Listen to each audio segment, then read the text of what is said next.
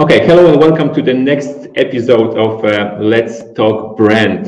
This is the first in Poland series of interviews with world-class branding experts. And today I'm super excited to finally interview Jerome Joseph. And now I'm going to use my notes, the CEO of the Brand Theater Worldwide, based in Singapore, an award-winning brand customer experience strategist and a global speaker focused on brand strategy, brand engagement, internal branding, personal branding, and branded customer experience. He's also acknowledged as a global brand guru on the top 30 global gurus list, and is ranked number 2 in the world. He is also best-selling author of 8 books on branding, has consulted with over 1,000 brands, and has spoken in 34 countries. And hopefully one day you will also speak in Poland. I'm looking forward to it, and that's one of the reasons I'm doing this. I want to introduce global experts to the Polish entrepreneurs, marketers, and students to finally invite you to our country to share your knowledge here. So welcome to the podcast, and actually welcome to Poland, Jerome. I'm excited to represent, right, my country of Singapore. I've not been to Poland. My wife actually was born next door to Poland. Really? Belarus. Oh, yeah. So my wife was born in Belarus, and my brother-in-law has got Polish. His family was from Poland, so he's got Polish blood in him. So that's my connection, right? Okay, so quite close, but now the world is quite small. We can meet online and discuss. Exactly. Yes. And today I would like to talk with you about internal branding, and I like this topic, right? And I like to start with basics. So if you can explain with basic and some definitions, and if you can explain what is internal branding and why is it so important. Wow. I could read my entire book and I still won't finish. You do not have enough time. I'm going to try to simplify it for you, right? When you have an organization, I call that organization a brand. The employees become part of that brand. So internal branding is about directing your efforts internally in your organization to strengthen the culture of your organization, to get your people on board the brand. And this is crucial because many organizations have multiple cultures, but in my book and in my thought leadership, it has to be driven by your brand.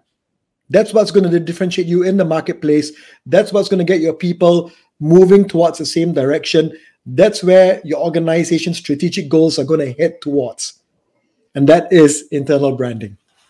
Okay, quite simple, but okay, let's make it even more clear or simple. What are the touch points between internal and external branding? I know that people get lost in all these concepts and definitions. Sure. Branding, external branding, internal branding, employer branding, marketing, culture, customer experience, lots of that.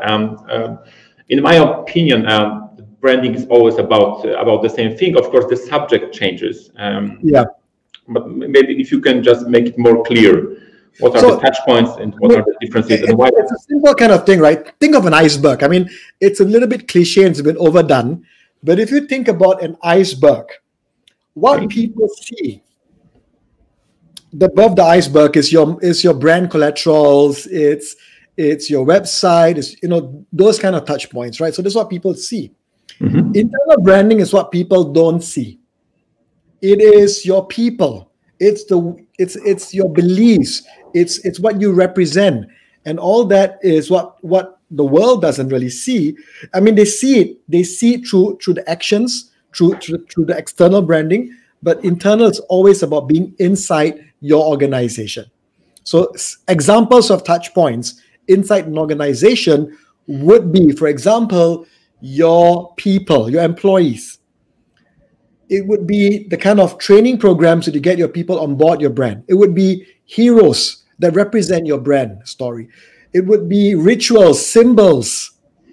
So all these elements of what makes a brand really powerful is if they can get all this aligned to what they represent, get everyone on board, that's a sign of a truly world-class brand that's grown from within.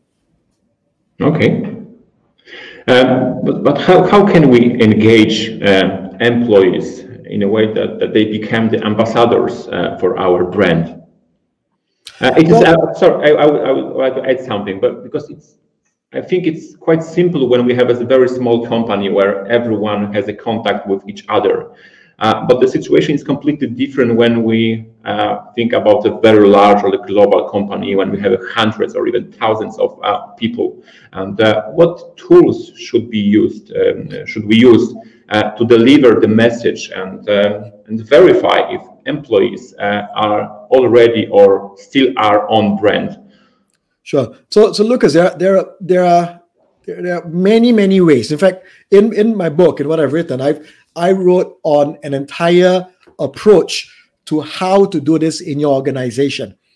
But let me give you some simple tips, for your viewers and on how to think about your brand from within.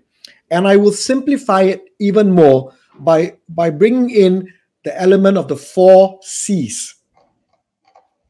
So what's the 4 C's that need to happen in organization? Number 1 is clarity. It is very important that every single person in your organization knows about your brand. And I know you kind of mentioned, hey, in a small organization, it's a lot easier. Yes, it is. But I do a lot of work. In fact, my PhD is looking at small organizations and internal branding. And one of the things that I discovered is only the leader knows the brand inside out.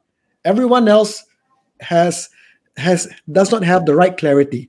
So individuals in organization or employees in organization interpret the brand differently. So number 1 is clarity, making sure everyone is on the same page. Okay. Number 2 is connection. So it's one thing to know about your brand. It's another thing to get people to believe in your brand. So that's a tough part, right? Because when I go around and work with organizations and these organizations do a really good job in letting all the employees know about the brand, but when you speak to them, the employee goes, okay, I know I know my values, but so what? So that connection, that belief piece is extremely crucial. And there is a whole variety of tools that I talk about in my book to help you, number 1, of course, get people to know clarity, but more importantly, get them to believe in the brand. So connection is about creating belief. And you could do that in a few ways. You could do that, for example, by having powerful stories that represent what the brand means. Steve Jobs does a really good job of that. I mean, the kind of stories that Apple tell about Steve Jobs is a good example of employees who go, wow, I love the story of the hero. And they get inspired to work there and what it represents. So it could be stories, it could be training. So I spend a lot of time training organizations all around the world to get the employees to understand the brand, but to believe in it. So there are many techniques and tools that you can use to create connection. Number 3 is consistency. Now, this is a huge problem with organizations that I go in. Because why? They launch their brand to the world. We have got great values. Yes, our purpose. We want to transform the world. And 3 months later, completely sizzles out. So consistency means that if you put a message to the world needs to see you doing this consistently every single time. And that's the third C. The fourth C is champion. Champion means how can you get people in your organization to advocate your brand, to tell other people about your brand, to influence inside the organization and outside the organization. For me, again, that's another big thing that I don't see in organizations. You tend to see the leader being the champion, but you don't see employees doing that for the organization. Oh, my work ends at 5 o'clock. It's time for me to go home. See ya. World-class organizations have champions that walk the talk, that lead the way, that influence and act as a catalyst of change. So that's the 4 C's. Okay. And you also wrote a book, 10 Principles to Grow Your Internal Brand. And Sure. So I guess there's more principles how to do this well and how to create this beliefs among it the is. I mean, look, when we work with clients around the world, it's a full consulting project. I go in, I spend sometimes a year. We just finished working with a client in Singapore, and this is a world-class resort. And a big part of the process is the framework that I talk about in my book. Number one, we had to do a lot of research by investigating what was going on in the organization to find out where they were at in terms of, number one, where was the brand and where they want to go. So that research is very important because that helps you now find out where are the opportunities and what gaps do I need to close when I start thinking about internal branding. Number two, we then had to create the brand DNA of the organization. And that's a strategic piece. From the brand DNA, we then had to map out, and you kind of talked about it, the touch points, but map out how can I influence people in my organization to get on board in the brand. And I use the 4 C's in this process, but there is the workshops that we run, there is the online learning that we put together, there is the communication messages that we provide them, there is the stories that we curate, there's the symbols, there's the rituals, it's a whole bunch of stuff. So you get that right. If you get that right, I promise you, right, your organization will be much better for it. Okay. Now I think people may have some troubles to understand what's the difference between internal branding and employer branding. Sure. So you can explain this. So internal branding, in fact, when I run my masterclass, I cover both in my masterclass. And I kind of talk a little bit about my book. Employer branding is attracting the right people to join your organization that is driven by what your brand DNA is all about. So once you create that strategy of who you are and what you represent, you get your people on board the brand, then the next part of it would be, hey, we stand for passion, or maybe we stand for integrity. I want to get and recruit or attract the right people to fit in our brand. So of course, a big part of employee branding, you need, for example, if I need to hire someone in customer service, for example, I would need someone to have the skills in customer service. That's a given. But in the recruiting, and I call it recruit on brand, you now need to also have components where you can assess this person based on the brand DNA of your organization.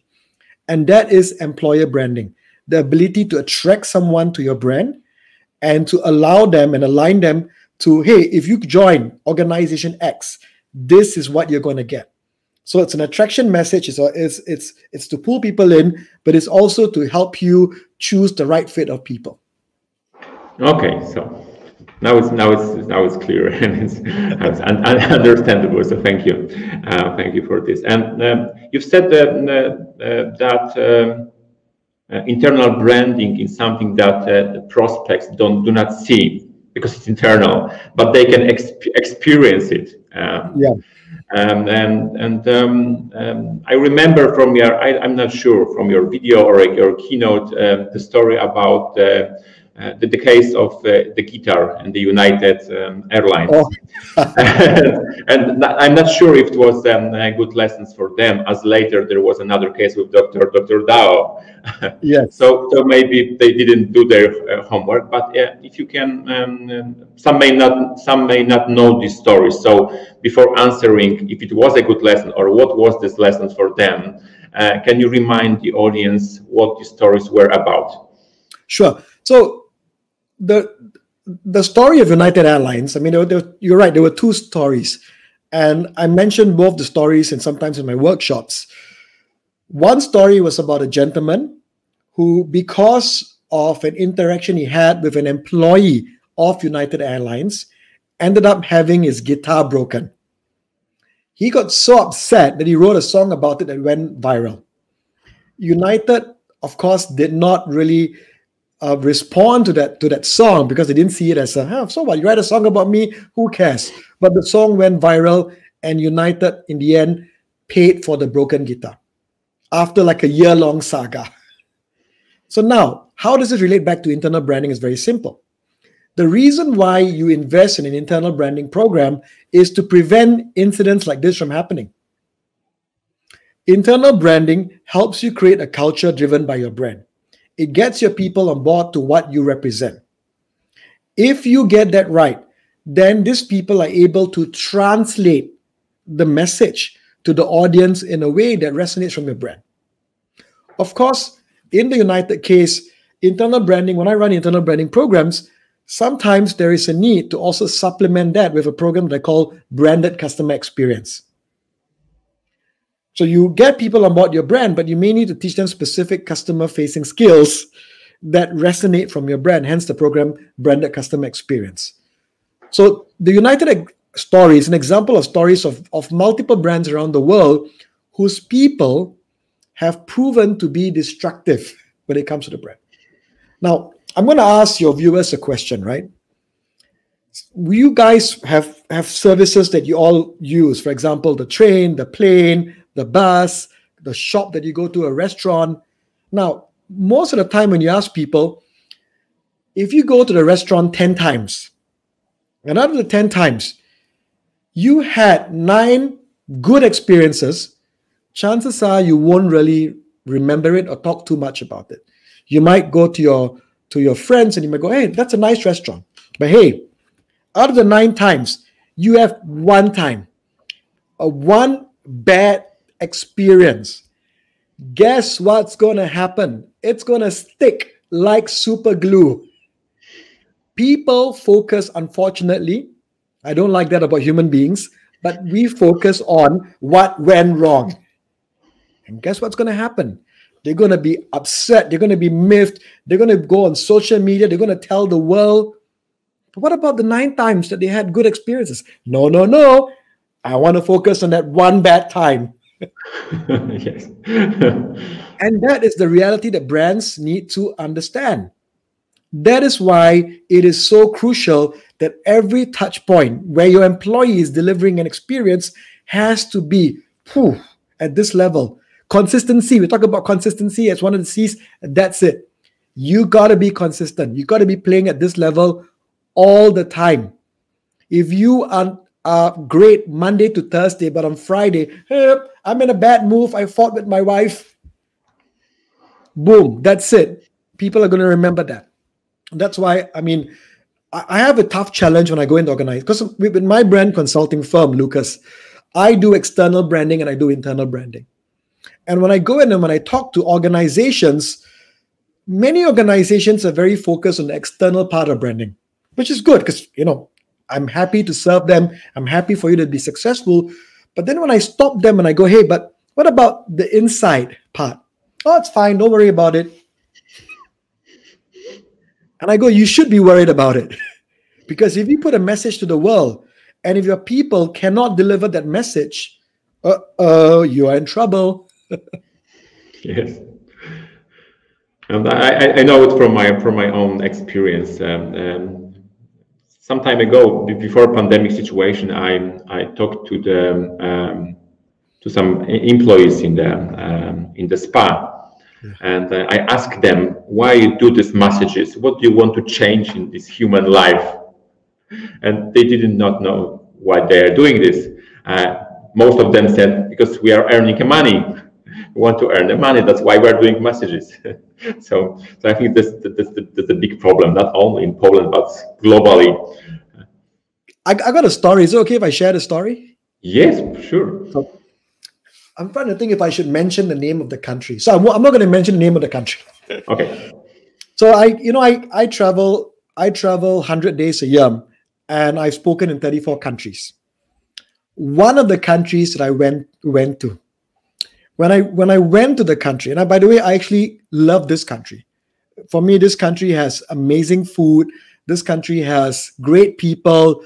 But the first touch point, which is an important touch point for this country, is your immigration. So I land at the immigration and I see that they have this brand messaging. The message is service with a smile. And there were posters everywhere, Lucas. You got off the plane, as you walk to immigration, there were posters. Even when I went to the toilet, there were posters in the toilet. Staring right back at you. And employees of this immigration also had badges with the word service with a smile. So now let me ask you, Lucas, you've seen all of this. What do you expect? Smile. A smile! A lot of smile. So before this, I know what immigration is like. I had no expectation. But now you have promised me that you are going to give me a smile. You're going to serve me with a smile. And I'm like, yes, I'm looking forward to this.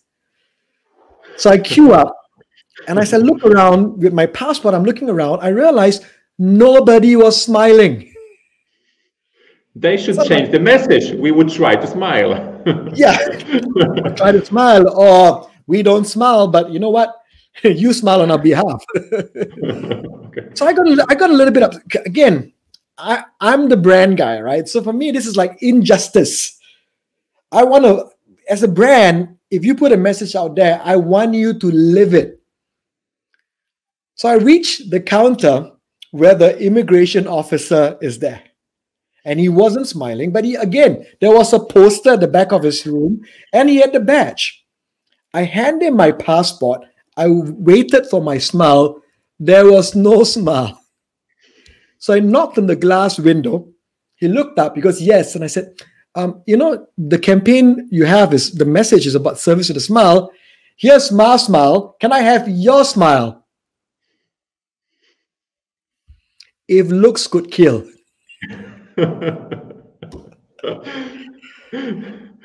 He looks at me like I've insulted his mother.